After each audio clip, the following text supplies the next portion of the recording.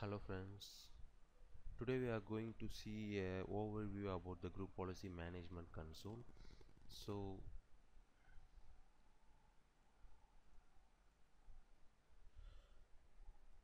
in my previous video I have explained the order of processing of the group policy. So in this video I'm just going to explain the overview of a group policy management console. So this is the group policy management console, and these settings can be gone through the administrative tools and group policy management.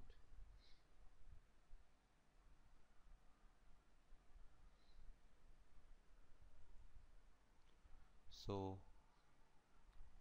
this is the forest, this is the name of the forest which I have.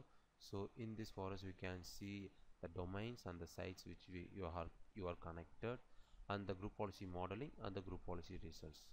So first of all I will explain the domain. So this is the domain which I have, and these are the policies, that is the group policies and the OU which I have in my which was applied to my domain. And since I am not having any sites, it was not showing any group policies which was not connected. So first of all, for my domain, this is the default domain policy which was applied, and these are the two settings which you can see. It is called as a group policy modeling and the group policy results. So what is meant by group policy modeling? A group policy modeling is nothing but the overview of a user that can be got from a system or from a OU, so that you can easily check the user's policy settings without going to the user's place. I'll just show you. I'm just going to the group policy modeling wizard.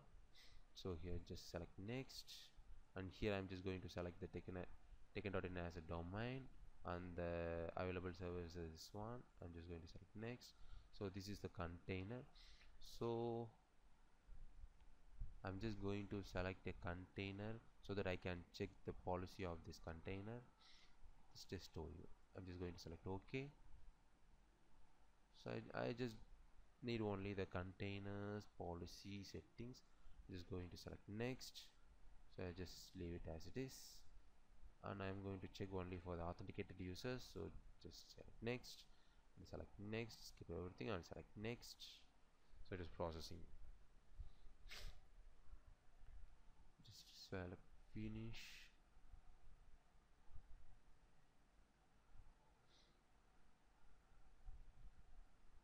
So it is generating the report.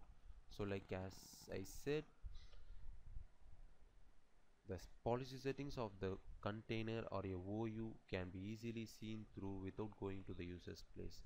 This is one of the major advantage which was given from the Windows Server 2008, Windows Server 2008 R2 and Windows Server 2012 and Windows Server 2012 R2. Since I am not having any policy settings which was applied to this OU, it was not showing anything. So this is how you can easily see the policy settings of a OU. And what is meant by group policy results?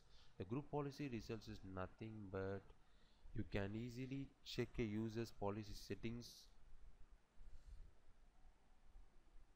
without going to the user's or system's place, and this includes the user's local missions policy.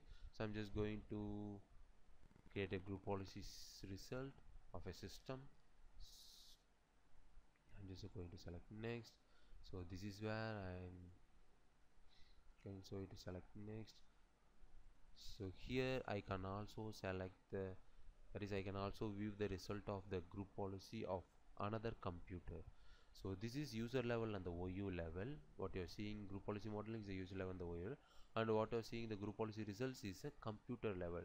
So for example, if a user was logged in into a computer, and we need to check the settings of that user who was particularly logged in into the particular mission, that can be easily done with the help of the group policy results. So this computer, select next, and I'm just going to select the current user, select next, select next. Since I have selected that this computer, the policy settings which will be gathered only for this computer and for this user, that is a current user. I'm just currently using the administrator as a user, so you can see here the administrator user on the server settings will be generated here. Since this is the domain system, it will generate some of the report and it will not show like this one, so you can be confident you can see the report, I think so.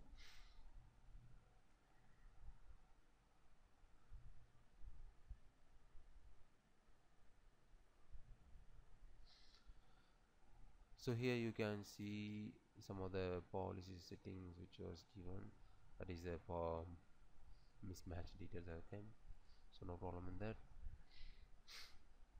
So here you can see the policy settings. This is just a summary of the policies which was applied to the system, and this is the original policy settings which was given, that is which was applied to this system.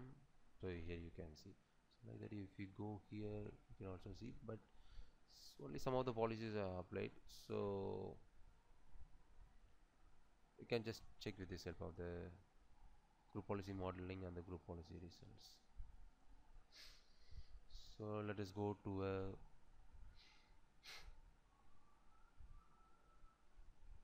starter GPO. So what is mean by starter GPO? Starter GPO is nothing but a group policy template.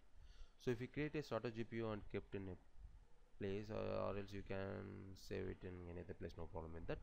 If you have created a starter GPO, then that starter GPO, that is the group policy template, can be easily inherited to a presently creating GPO. That is, if you have a template, that template can be used for creating another GPO easily. So this will reduce your work so much. For the IT administrators who are all using more than 50 to 60, more than 50 servers, it will be a easy job to create the starter GPOs like this, so it will be more helpful for them. So I'm just going to select the starter GPO, test starter GPO, just going to select next, and this is the settings which will be generated here by default. Since I'm not having any settings, I need to apply the settings, administrative templates. And in this starter GPO you can't make the settings like security settings, password settings. That settings cannot be done with the help of the starter GPO. So only the template, that is a basic user display settings, control panel settings, network settings, those settings can be only be created as a template.